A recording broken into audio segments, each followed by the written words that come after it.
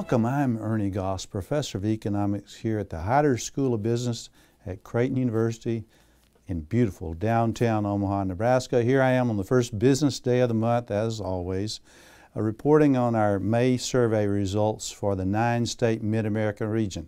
Now that's the 9 states stretching from North Dakota and Minnesota in the north to Oklahoma and Arkansas in the south, what we call the Mid-America region again. Now what do these supply managers, what did they tell us for the month of May? The number weakened a bit, came from 52.7, which is in April, and that's not a strong number. Again, the index stretches from 0 to 100. 50 above 50 is growth positive. Now the number was at 50.4. Now pardon my laughing, but it's no laughing matter. The economy is weakening, and the U.S. economy is weakening. And you saw last Friday, the U.S. Bureau of Economic Analysis released again a revised Q1 number, negative for the U.S. economy. It's coming in not negative for the Mid-America region, but it's close to negative.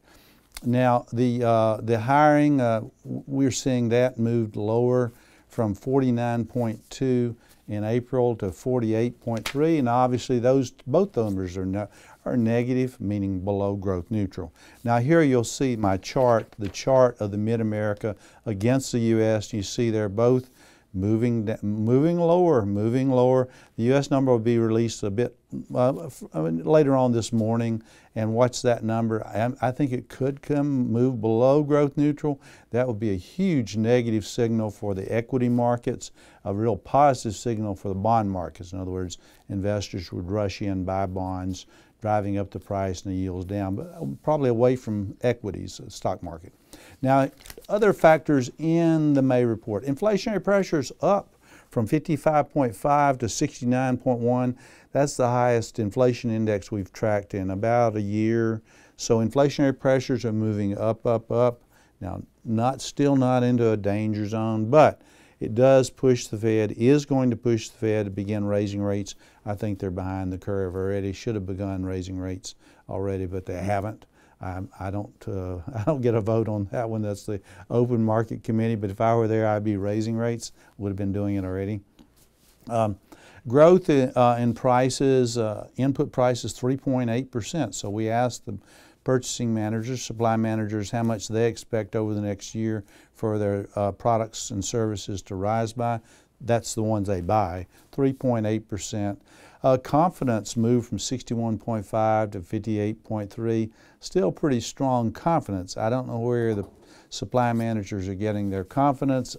I'm a little less confident right now, meaning I think growth is going to slow. It's not going to match the Fed's goal. It's not going to match the Fed's expectations. Export number came down from 53.5 to 50.0, and that's where I think a lot of it is. The stronger dollar bringing down exports, making U.S. goods less competitively priced abroad, and that's particularly the case with agriculture and energy. The import number was a weak, it moved from 46.8 to 48.8. Now, why is that the case? You'd expect that number to be stronger. It's just simply because our economy is weak. It's weak growth, so we're not purchasing as much. So all in all, it was not a good report. It was not a horrible report. We've seen a lot worse back in the bad old days of the recession. But this U.S. economy, this regional economy is weakening. Now, what do you need to watch for to tell you things are getting worse or better? On June the 6th, that would be this next Friday, the wages report, not what is called the employment report, but look for the wage number in there. If that number is year over year moving above 2 to 3%, toward 3, then that's just going to push the Fed to raise rates sooner than most now investors expect it, most business leaders expect. Look, keep an eye on the CPI, which comes out June the 17th. Again, the inflation number, I'm starting to keep an eye on these inflation numbers because it just is going to indicate the Fed is going to move to raise rates sooner than anticipated. Right now it's September. It could be that before that if we see inflation ticking up significantly. Retail trade, now who would have thought about that? Retail trade comes out June the 11th. That comes out from the Census Bureau. That's monthly retail trade.